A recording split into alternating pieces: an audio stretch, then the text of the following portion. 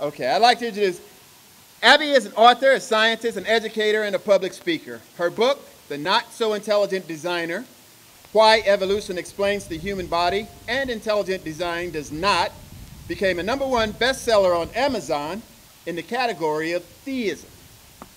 With a doctorate in zoology from Oxford University, you've heard her on NPR's Here and Now telling us about the unintelligent design of the human body. Among her other works, she recently contributed to the book Women versus Religion, The Case Against Faith. She's currently a professor of human anatomy and physiology at Curry College in Massachusetts. You come a long way. Okay, let's welcome Dr. Hafer, please.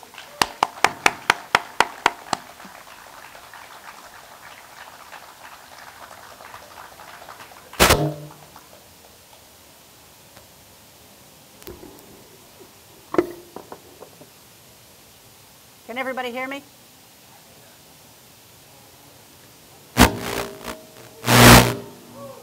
Hear me too well, I guess. I'm here to defend science. As the people assembled here know, when used properly, modern science has given us a length and quality of life that our ancestors could only imagine as heaven. But denying science is popular these days. Take the case of Roy Moore. Roy is a creationist who denies evolution. He ran for the U.S. Senate in Alabama last year and came within a few points of winning. He didn't lose because he's a creationist. He lost because he's a child molester. When a creationist bid for the U.S. Senate fails only because he is also a child molester, we clearly have a long way to go. And a few years ago, I realized what a big part of the problem is. The problem for us scientists is that the whole creationism and intelligent design controversy is not a scientific controversy at all, but a political one.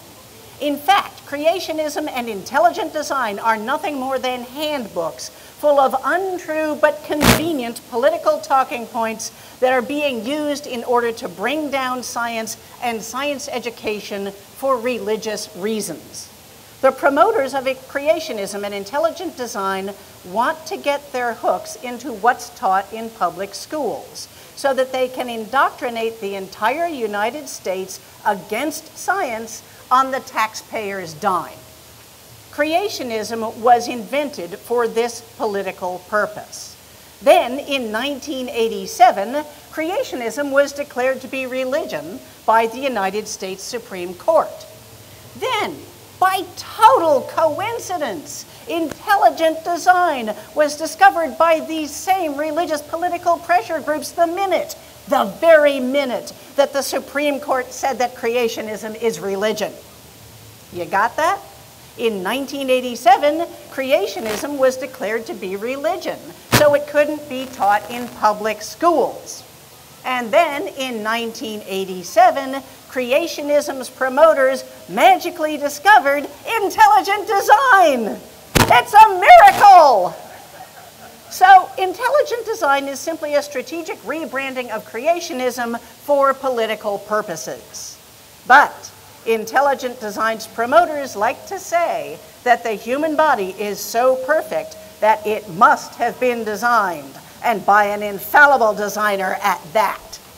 We'll get back to that in a few minutes.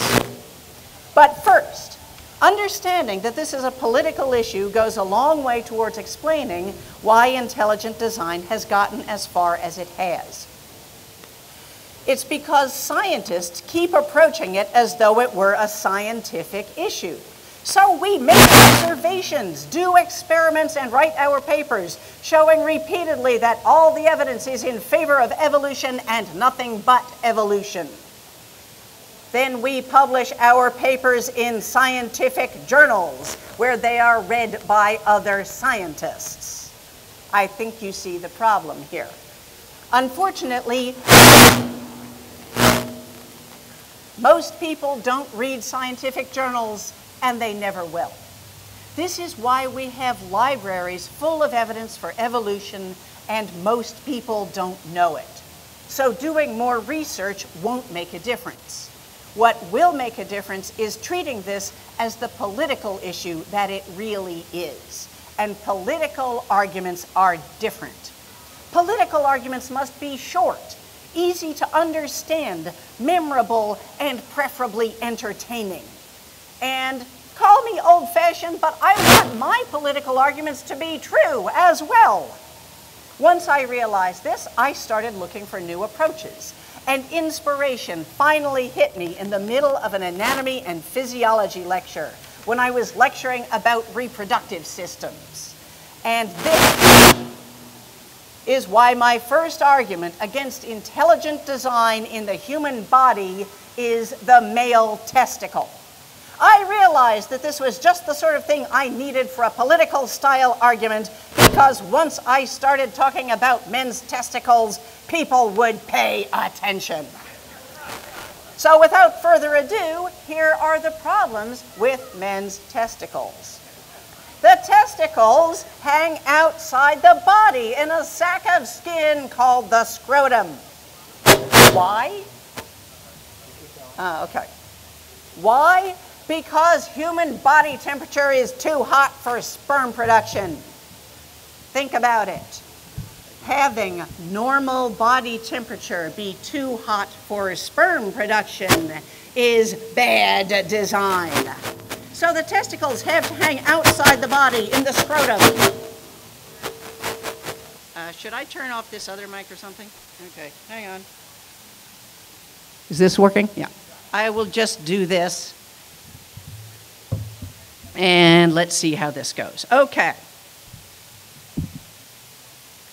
I realized that this was just the sort of thing I needed for a political style argument, because once I started talking about men's testicles, people would pay attention.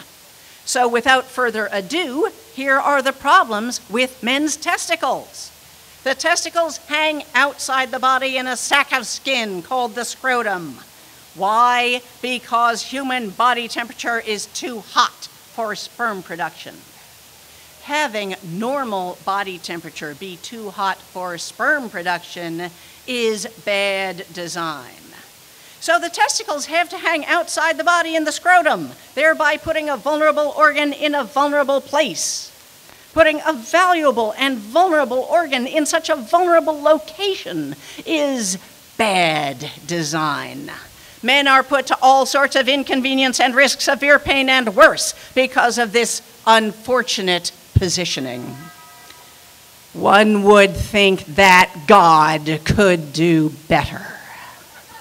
So the testicles, with their inability to be warm and productive at the same time, hang outside, while all our abdominal organs are safely tucked up inside, out of harm's way. Our cold-blooded relatives don't have this problem, and their sperm-making equipment is safely inside them. If you don't believe me, try to find the balls on a frog. You won't manage it unless you do a dissection. That's because a frog's testicles are safe inside him, where a vulnerable organ ought to be. Does this mean that the so-called creator likes frogs better than men? Or does it mean that as certain mammals evolved, the ones who had their balls hanging outside reproduced better? You decide. This brings me to my primary reason for why evolution explains the human body so much better than intelligent design does. It's this. The standards for evolution are much lower. The standard for systems that evolve is good enough to not cause death before reproduction too much of the time. The standard for intelligent design is designed by an infallible creator. You can see the difference. Believe me, as an anatomy and physiology professor, evolution explains human anatomy far better than any notion of a good designer. Human bodies are just too badly put together to stand up to even reasonable design specifications, much less infallible ones. But let's get back to testicles. I hear you wondering, but what if warm body temperature and sperm production just can't go together? What if warm-blooded animals really have to have their balls on the outside? Well, then tell that to elephants and armadillos, sloths, hyraxes, echidnas, platypuses, seals, whales, dolphins, manatees, and rhinoceroses, all of whom have internal testes and warm body temperatures. They are all mammals, just like us. So the Creator gave great big elephants and rhinoceroses protection for their testicles, but didn't give it to the much smaller and more vulnerable human men. Does that seem fair? Then there is the matter of convertibles, which are not just for cars. You'd think that the designer would try to give us humans who were made in his image the best deal that he could manage, wouldn't you? But he didn't.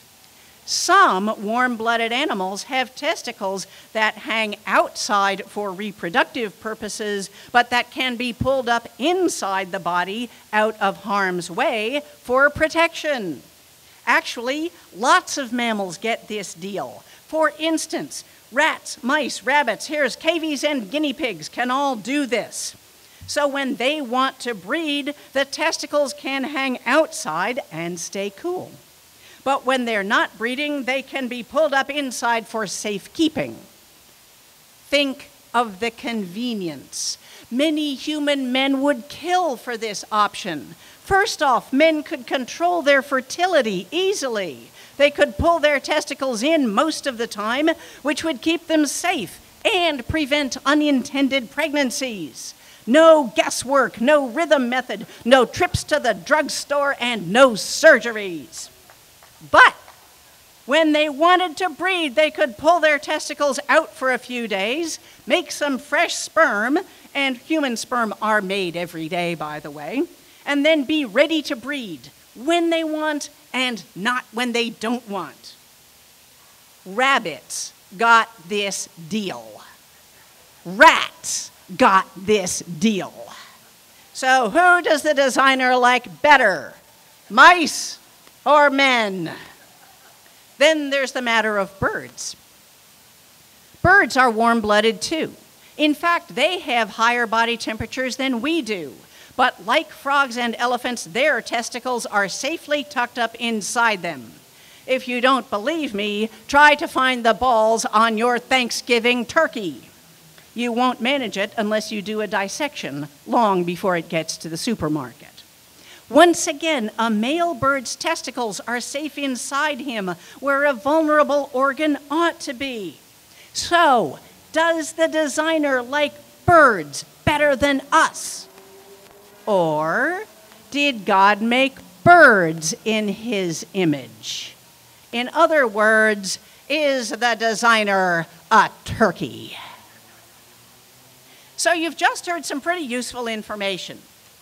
If you go up to a member of your school board or state legislature and say the following: if we're so intelligently designed, then why do men's testicles hang on the outside while an elephant's testicles are on the inside? If you say that, I guarantee you that that legislator will actually stop talking for a few seconds. And you will have your opening. Use it.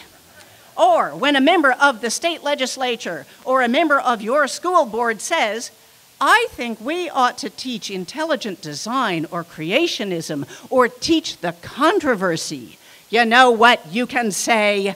You can say balls, and then back it up with facts.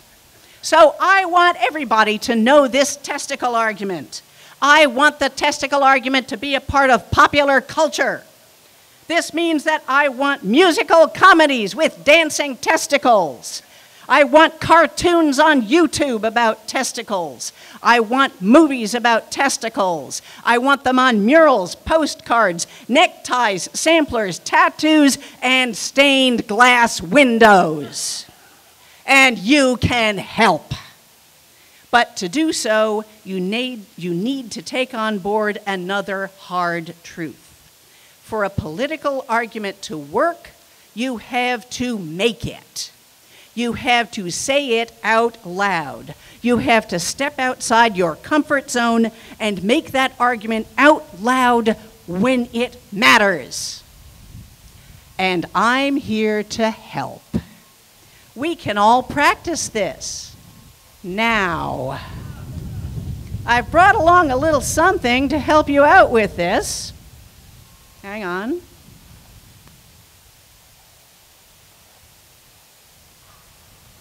I've got a little prompt here for you. Can everybody read this? So, when someone in your state legislature says, I think that intelligent design should be taught in public school science classes, you can say balls. Say it with me now. You're doing great. Balls. So, when someone on your school board says, creationism is just as scientific as evolution, you can say balls. When someone running for office says, I think we should teach the controversy, you can say balls. What do we say? Balls. What do we say? Balls. What do we say? Balls. I think you've got it. Now let me wrap this up.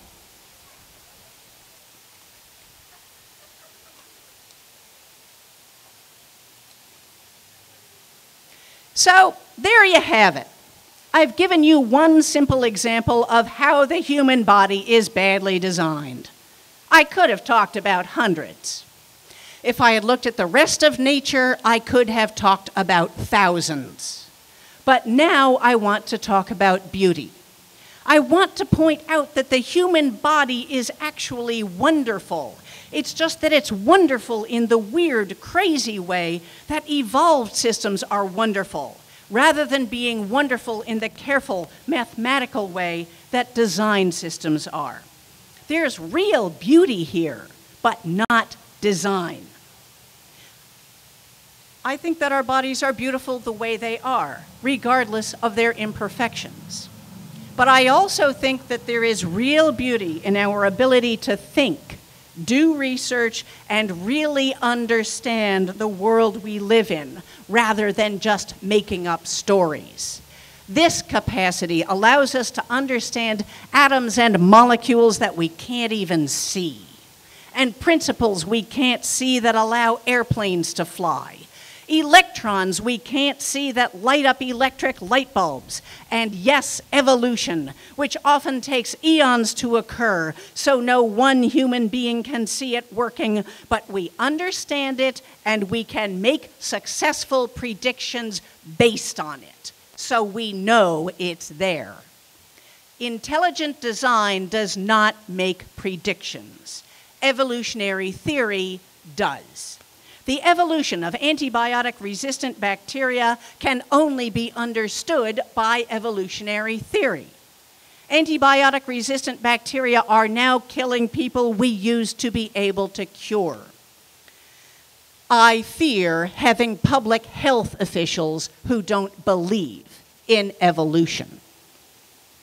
Ecology, which is the interplay between different plants and animals and their environments, can only be understood if you understand evolution. I fear having environmental policy made by people who don't believe in evolution. I realize that in making my presentation to this audience, I am preaching to the choir. But there are times when this is exactly the right thing to do. Remember, this is a political argument. I've just given you some talking points that you can use. In fact, my main hope for this talk today is that I've given you, the choir, some great new songs to sing. Thank you.